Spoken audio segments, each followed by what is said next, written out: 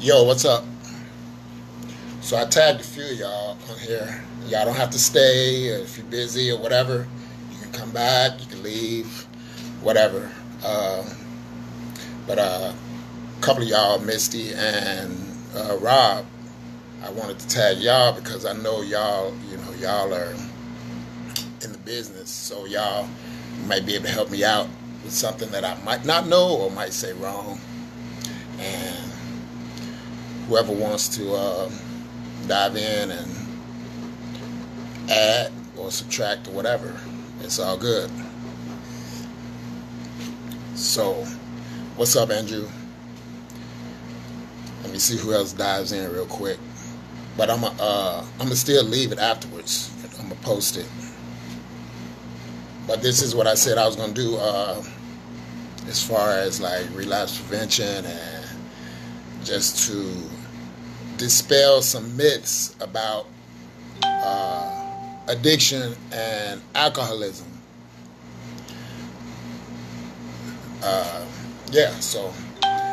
And this is what I've learned and what I've been through. You know, me being a recovering addict myself, trying hundreds of times to get clean. I think I've been in treatment like about 675 times. It's an exaggeration, but it don't feel like it sometimes. But sometimes it takes people more than one time, more than two, more than 10, as it did myself. But so I'm waiting to see some other people dive in. I never did. I don't fuck with this live too much, but I am now, and I probably should stop cursing because I was going to send this video to my mother. So I'm going to try not to curse as much like I usually do when I'm doing these groups. And full disclosure, so my job, ironically, asked me to do this by Skype. Eventually, I don't know when we're going to start doing it, but soon, because we're not having people into the office as much, and we cut the groups out. So they asked me,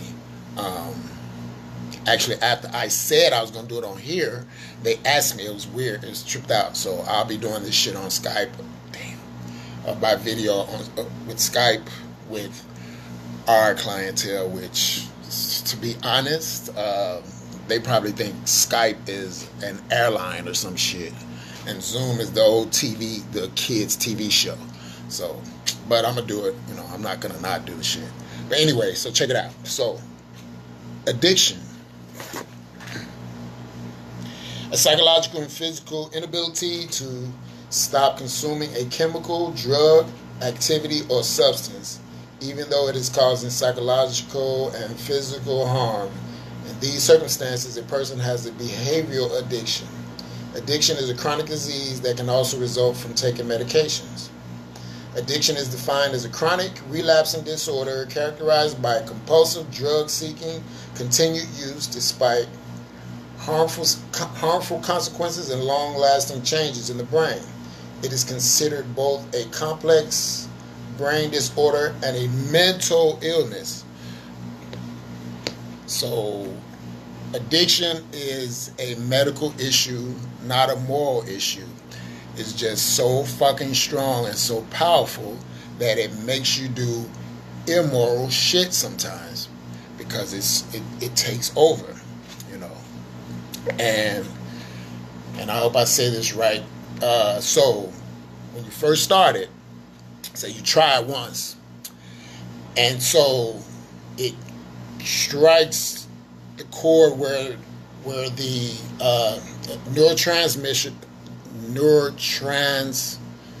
damn it, I can't even say the fucking word right now. Neurotransmitters kicks out the dopamine, but the more you get high, it starts kicking out more and more and more dopamine, and it starts going faster and faster and faster and faster, and then it slows down, and then that's when you start doing more and more and more and more and more drugs. in order for you to feel the same effects. And then when the dopamine starts to slow down and you start losing it and it starts busting out slower, then you start doing more and more, trying to get that same initial feeling. Hey, what's up, Patrick? What's up, Lopetti? So basically, when it comes down to it, in layman's terms, so when that dopamine stop kicking out by the neurotransmitters, then it all comes down to what you're trying to do. What you are doing is chasing that very first fucking time, that very first feeling. And let me tell you, you never get that shit back. You never get that back. You know what I'm saying? You never get that first hit back. But you try and try and try. So while you trying, and you're doing more and more and more, trying to get that very first feeling back in the body or the brain, while you're trying, you're feeding your body more of this shit. You have to have more. Your tolerance level goes up and shit. So you're doing more and more and more. So then, and it gives you the euphoria, okay? So euphoria is the feeling. It is the feeling that takes you up here. That is the euphoria. And Lopetti, anytime you want to jump in and say something, because I know you know a lot of this shit, because you know I know you know. So you can help me out if you need be. So the euphoria takes you up here, right? And it keeps taking you up here. You know, you for that first few times and shit, you taking it up here. Especially for my speedsters, okay? The crack smokers, cocaine, and the meth. So it takes you up here, taking you up here. The problem is, the higher you get, the harder the fall each time. Each time you're doing more and more and more, it's taking you higher. And then the fall, bam. And the others coming down, in other words. So when you're coming down, you're getting high, it's taking you up here. And then when you sobering up, bam, getting higher, trying to get even higher. Bam. And eventually, you're going to get so fucking high that everything just fucking explodes, and then, bam, you splatter from the dysphoria, which is the opposite of the euphoria, okay? So, you're taking your high all the way up here, higher and higher. And the fall, bam, and each time you're hurting yourself, you're falling. So eventually that fall is going to lead to a splatter, and you're not going to be able to get high anymore because you'll be dead. Basically, in simple terms, And so with the endorphins and dopamine. So endorphins can be kicked off simply by aromatherapy and fucking simple as fucking dark chocolate. And it's triggered by physical pain. Dopamine is happiness that is triggered when you get a new reward. Say you got a new job and you see the finish line. So, and then your brain releases dopamine. So that's the good part when the dopamine is coming out regularly. You're doing positive shit and you're getting that dopamine, as opposed to when you're getting high. And those neurotransmitters start speeding out that dopamine until it's just too fast and it stops and it's gone. Okay? So one important thing I always stress as far as the endorphins, after you get into sobriety, is exercise. Whether it's walking, riding a bike, whatever exercise possible, whatever is triggering, whatever you can do physically to keep it moving. Get some exercise. That helps. Because a lot of us, when we get sober, and I'm sure y'all have seen it, we get bigger. A lot of times, because we chilling, we ain't running the streets and shit no more. on the hustle and shit. So we feeling good and we eating good because our ass wasn't eating when we was getting high and shit. So we trying this when our ass hadn't tried in fucking years. And then we getting our mama feeling good about us and shit. And we like, mama, cook that for me because we ain't had no more because we wasn't getting along and shit. So I'm ready for some of that. So we're eating and getting big, and we're not getting the exercise. I know, Morgan. And yeah, Andrew, I know. And yeah, so, and it's all good, but, you know, we got to get some exercise too. You know, I've gained, so I started at 170, I'm now 210, but I've worked out too. Some of it is, most of it is muscle, but also I have been eating well too, you know. So, yeah, so we get that weight back. Our bodies start, you know, start gaining that weight back and shit, you know. So, so when we're getting high, and we've been doing it for so long, you know, we get used to it. And it becomes our fucking new normal. And I know my guys have heard this before, as most of y'all, some of y'all, you know what I'm saying, in my groups and shit. It becomes our new normal. Feeling high becomes our new normal. Being sober is what makes us uncomfortable physically, mentally, spiritually, and emotionally. So being high becomes our new normal, which is the trick that y'all just chill. Patrick and Andrew, which is our new normal. See, y'all made me lose my fucking train of thought. Oh yeah, so it becomes our new normal. So being high becomes our new normal, and being sober makes us uncomfortable and shit. And that's the trick. That's the trick the drugs played on us. It's playing on us.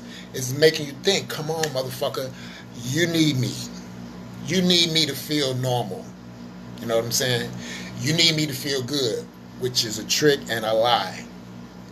You don't have to be high in order to enjoy life. Because in the end, basically, it's telling you, come on, motherfucker, you need this to feel good. And then, eventually, I'm going to do what I do and take you the fuck out. We know people that it has done that to. You know what I'm saying? We know. Then,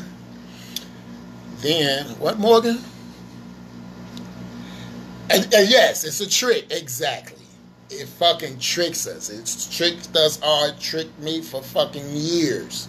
Until finally, all those times, thank you. It will trick you every fucking time. So all those times, those 625 times that I went to treatment, some of that shit, for the last time I went, eventually, some of that shit started making sense.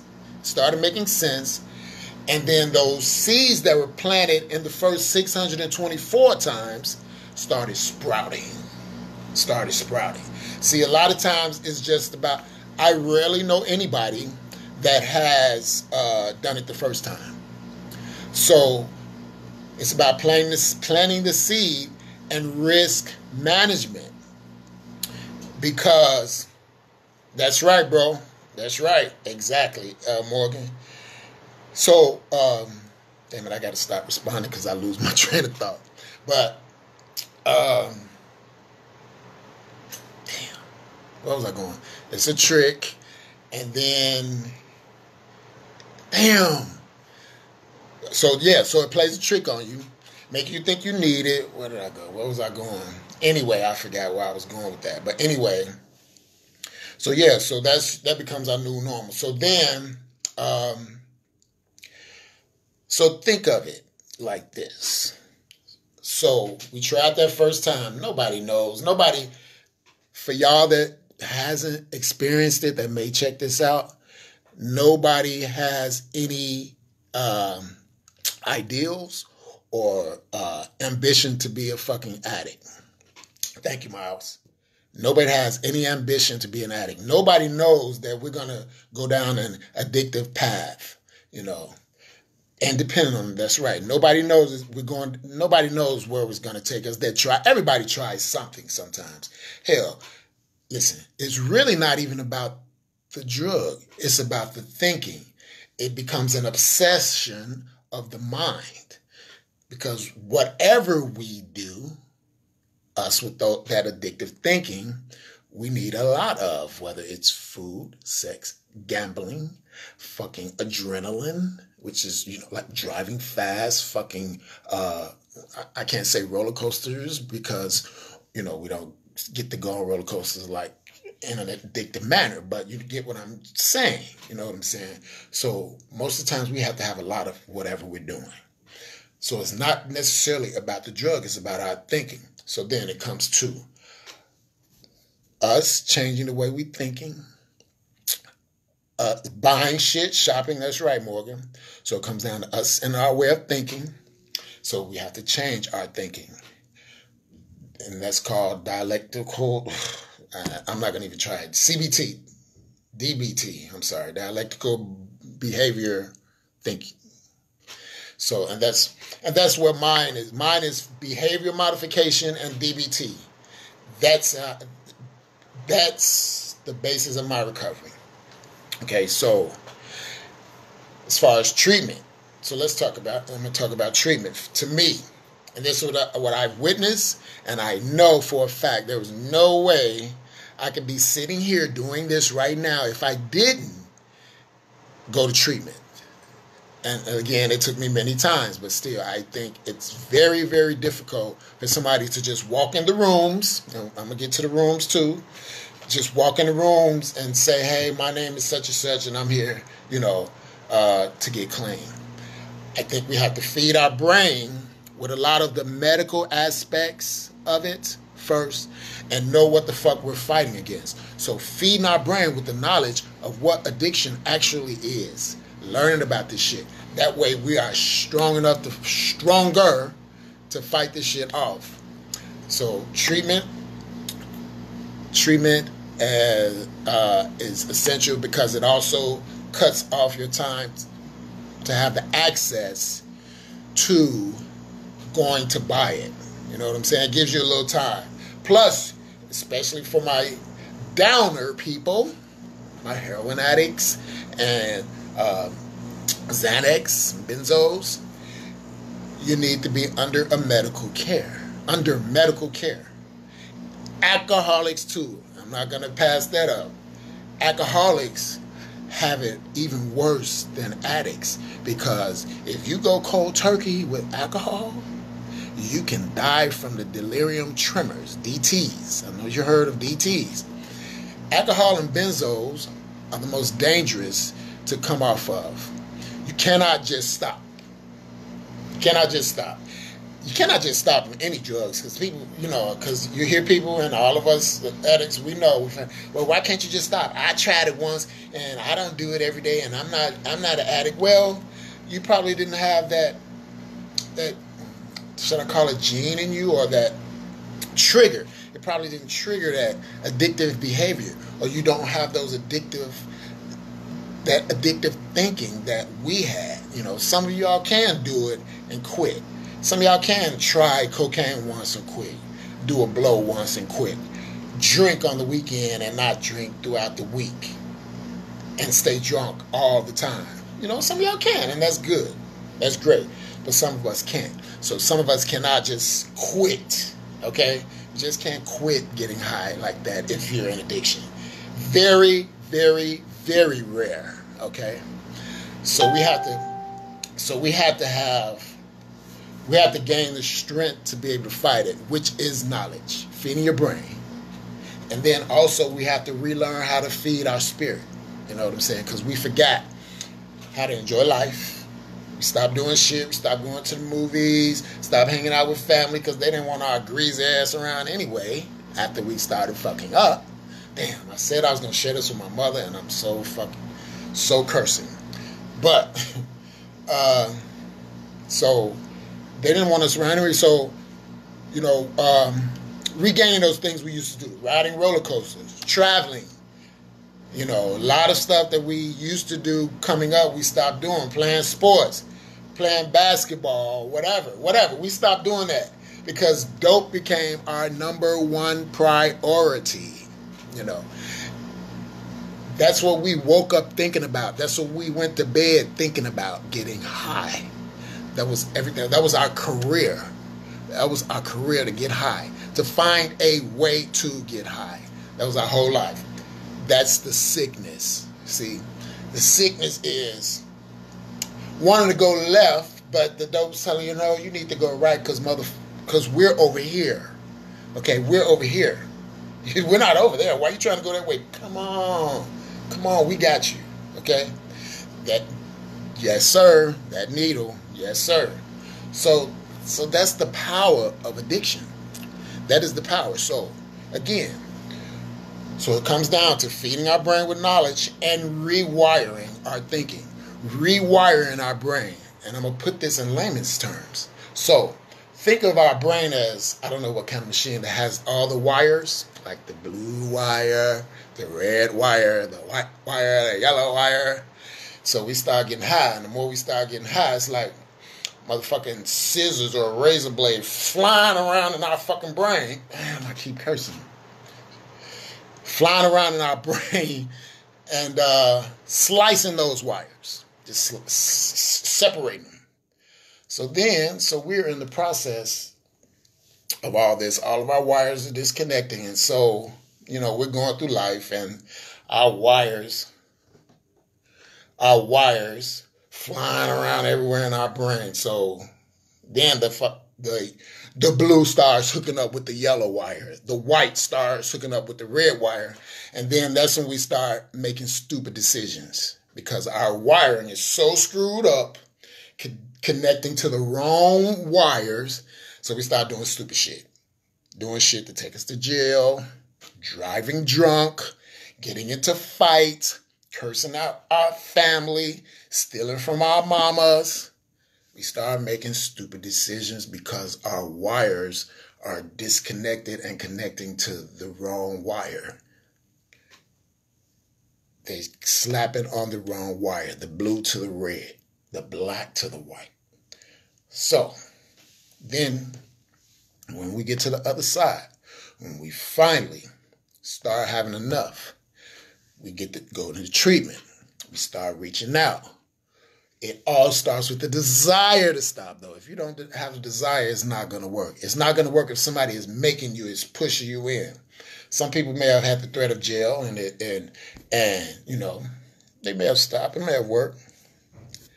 But your best chance, giving yourself the best possible chance, is by feeding your brain with the knowledge of the disease that you carry. Just like somebody with cancer, they get them books and read about cancer. You got diabetes, they get them books and talk to the doctors and Googling, and they feeding their brain with the knowledge of the disease they have. And you do have to be willing to try a new way. Yes, Morgan. So you got to feed your brain. Feed your brain. Learn about this disease. So as you learn about it, you have more of a shield. Yes, Andrew, to put up, to block off some of that shit. A shield and a motherfucking sword. Fight that shit off. That's the knowledge. That's when you internalizing the knowledge of how to control your addiction, to learn about it, and then you can learn how to get a handle on it. Okay. So then when you have the shield to fight it off, you have your sword to help fight the shit off. Eventually, in time, those wires start to be replaced again. The blue starts hooking up the blue with the black electrical tape now, because you're not going to get all the way back to the very beginning before you ever touch the drug. So you get the electrical tape of recovery. Go to anything to keep that first one out of you. Yes, sir. So you're getting that electrical tape. The black stars get back connected to the black. The yellow gets back connected to the yellow with the electrical tape of the knowledge that you gained about your disease. The white to the white.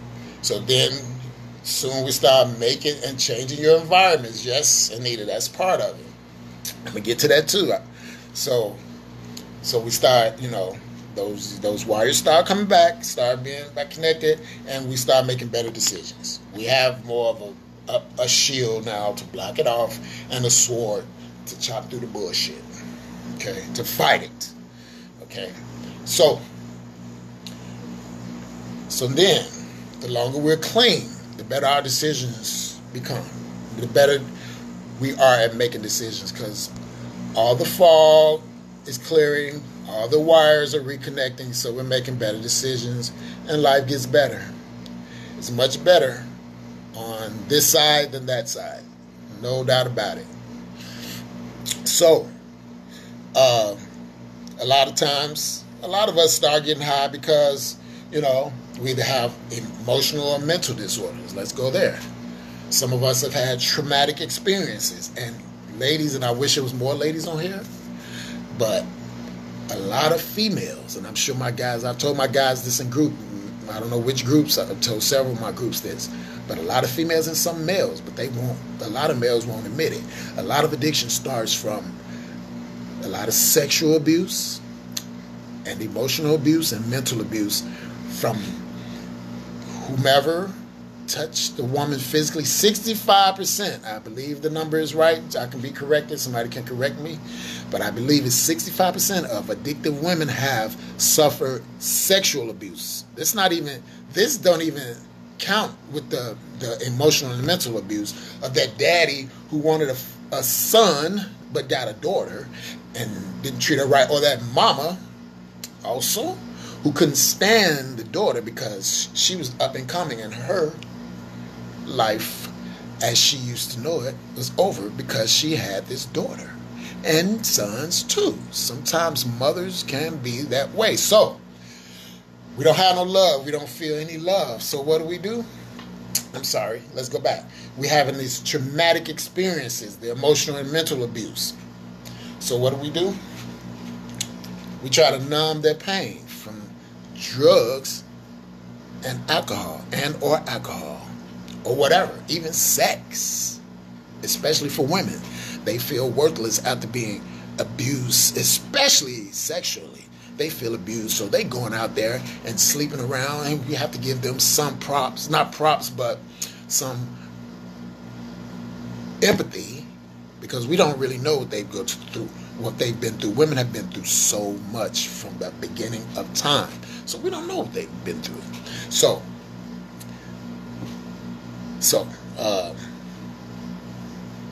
we get high or get drunk to numb the pain. At the same time, think of that word numb. And y'all, I've told y'all this before, I've even posted this.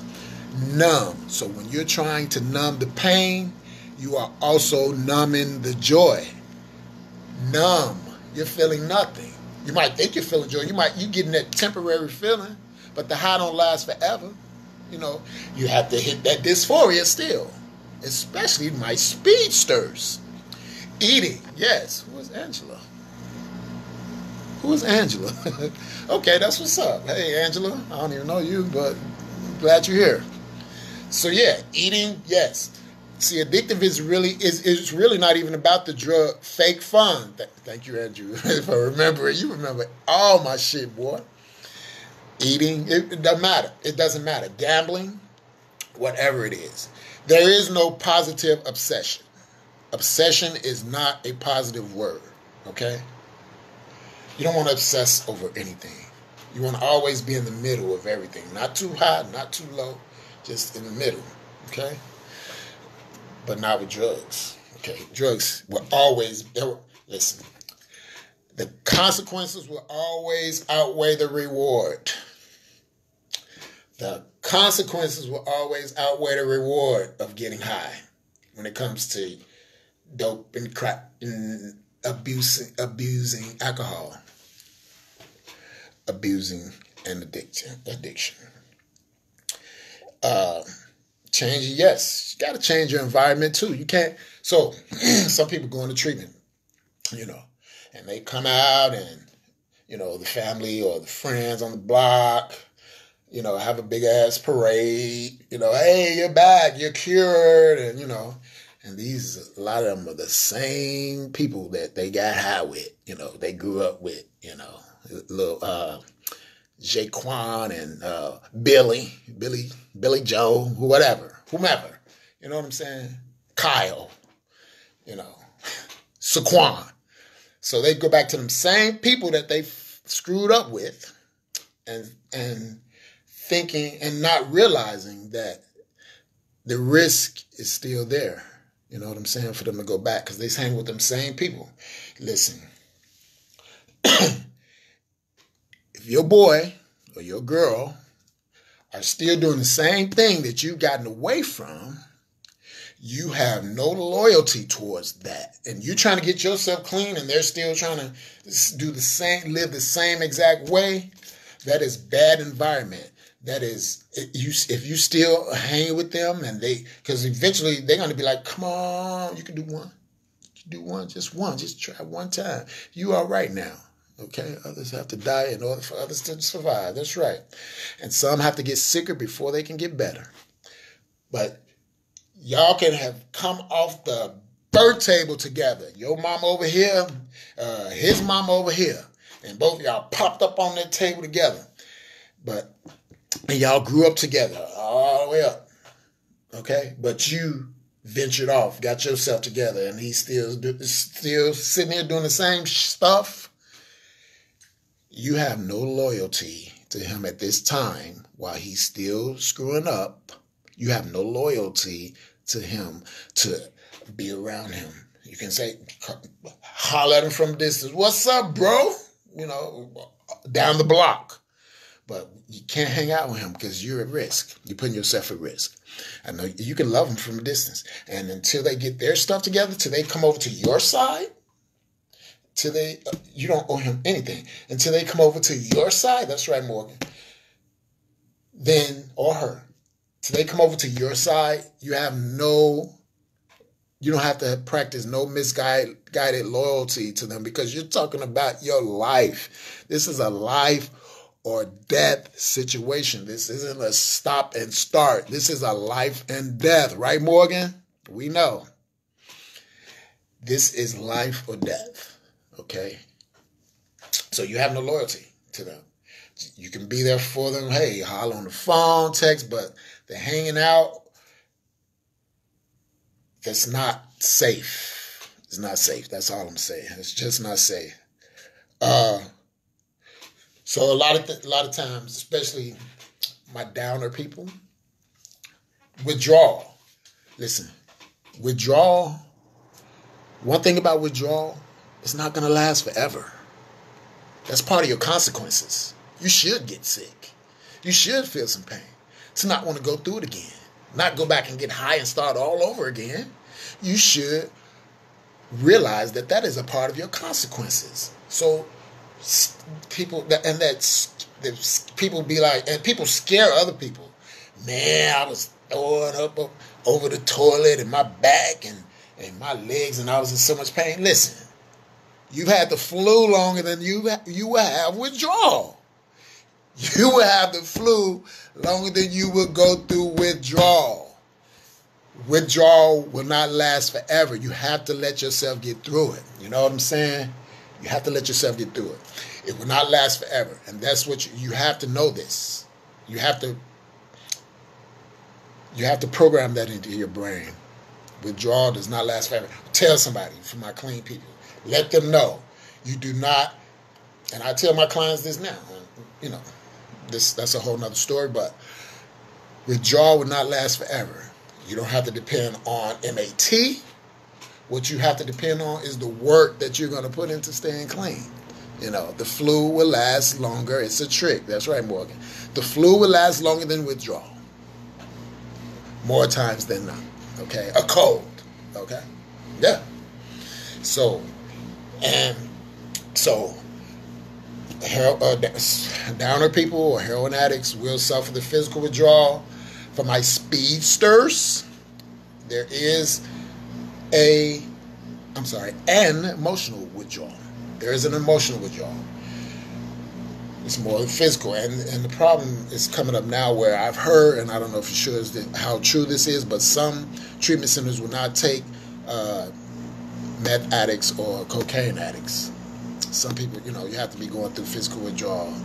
And that's ridiculous because addicts go through withdrawal period. If it's not emotional, then it's physical. I always tell other people this, and I don't say this to brag or And they say, oh, one nurse actually told me, oh, you're not an addict then. But so I was a downer. I was a heroin addict. I never went through withdrawal when I stopped. I didn't have to have any kind of medication. I went through some, problem sleeping. I didn't have the backaches or none of that throwing up and none of that shit, I'm cursing again. I even had a doctor that wanted to do a study on me, because I just never went through it. I don't know why. It's nothing I did, I just never had to go through it, and I guess that's a blessing, and I know it's easier for me to say, hey, withdrawal don't last forever because I didn't go through it, but it doesn't. It doesn't last forever from what I've witnessed. The flu lasts longer. But there is the emotional withdrawal because the depression is so heavy for speedsters. It's so thick on the other side. It's so just draining. That depression of somebody coming all the way up here and then having to come down off meth. Oh my God. Off cocaine. I remember my little time smoking cocaine. That other side, that depression, oh my God. There was mornings where I just wanted to just end it all. I'm glad, I'm not going to say I'm glad I wasn't, but because I wasn't a speedster, but that depression is so heavy and so thick. So I feel for y'all. So there is an emotional and mental withdrawal. Just because you don't feel the effects physically coming down off meth or cocaine, it exists. Trust me. So staying clean becomes a new part of your career. It becomes a part of your fabric. It's your new career. With your job, what you're trying to advance in life, you have to have a pocket in there for when you're practicing how to stay clean and sober. It all starts with change. Changing your thinking. It's not about stopping. It's not about stopping getting high like all those people that don't understand are telling you, hey, you can stop. I did it once and I stopped. No. It's about changing the thinking, I don't like the term changing everything. I even hear people be like, yeah, I changed everything. I even changed the way I walk. I be like, the fuck? What'd you do? Start walking sideways or some shit? You go. No. What the book and the steps do is allow you to pinpoint what does need to be changed, basically. It's virtually impossible for you to, you don't like jump into a phone booth in a suit and then come out in a Superman's outfit. It takes steps to change. 12.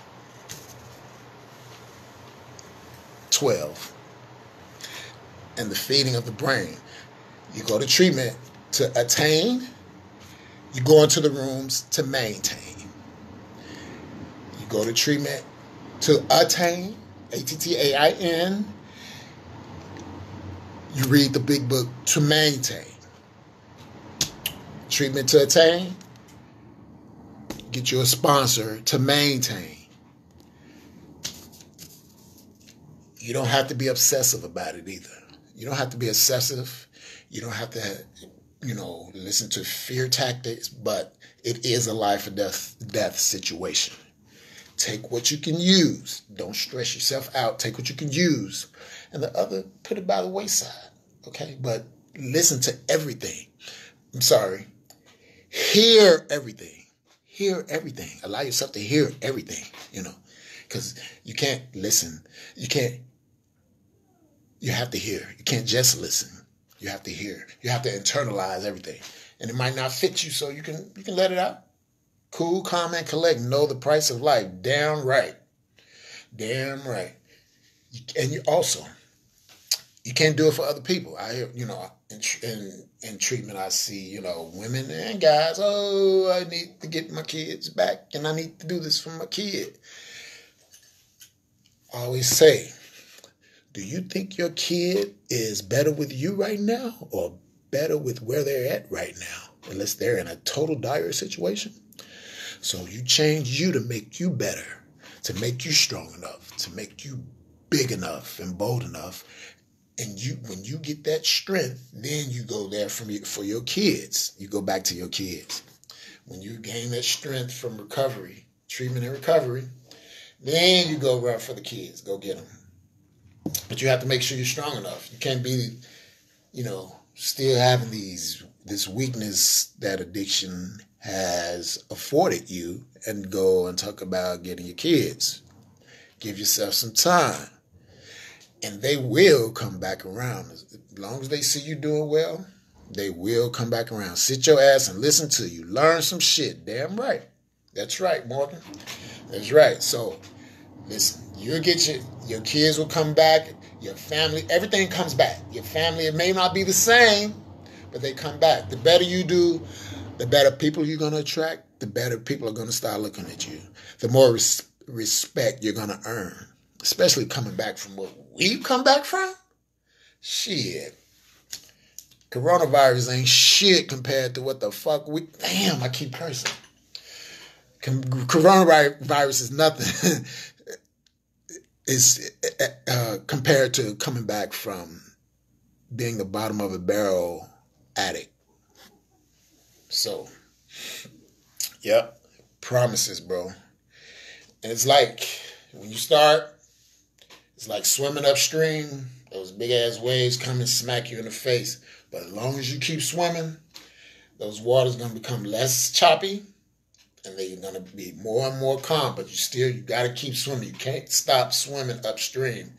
That is that is addiction. That is recovery. I'm sorry. So you got to keep swimming, but you cannot stop or you're going to drown. You just got to keep swimming until the waters become less choppy. So how long is that? How long I've been doing this shit? Yep, so you got to keep swimming. You got to keep at it. You can't stop. This is a work forever. You can't never stop. You can't lay on your royals. What is it? Your laurels. You can't rest on your laurels. A few things to avoid relapse. With my real glasses, I just had them. So, the most important part before relapse isn't the final decision to use drugs. It is when you decide to expose yourself to triggers. Know your triggers. If you're feeling the urge to use, try and wait it out. Don't act on it. You don't have to act on it. What's up, Logan? You don't have to act on your triggers or your cravings. Don't act on it. They will pass. The longer you clean, the longer the longer you're clean, the less cravings you will have and the less intense they will be. Let it pass. They will pass. I promise.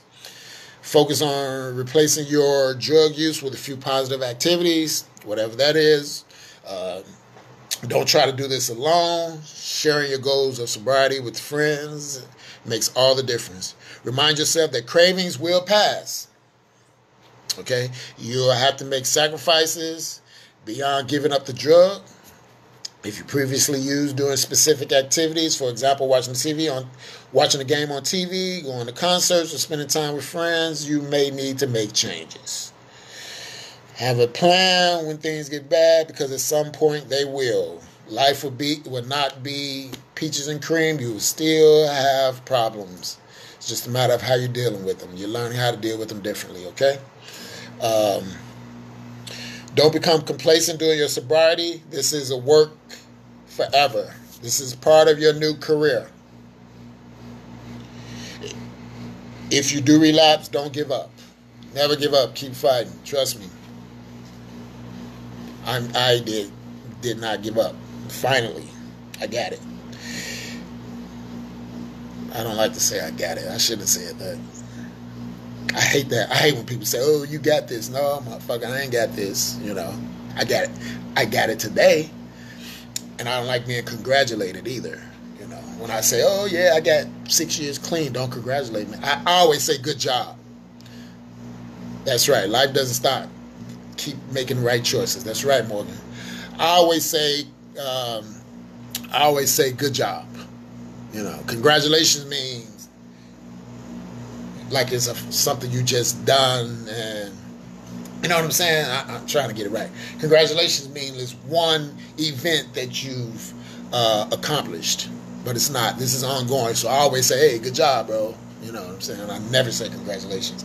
I don't say anything about other people saying it, but I just don't like it. If you do relapse, don't give up. A lot of people find it helpful to keep track of how long they've been sober, but do not confuse this count with the true goal of leading a good life.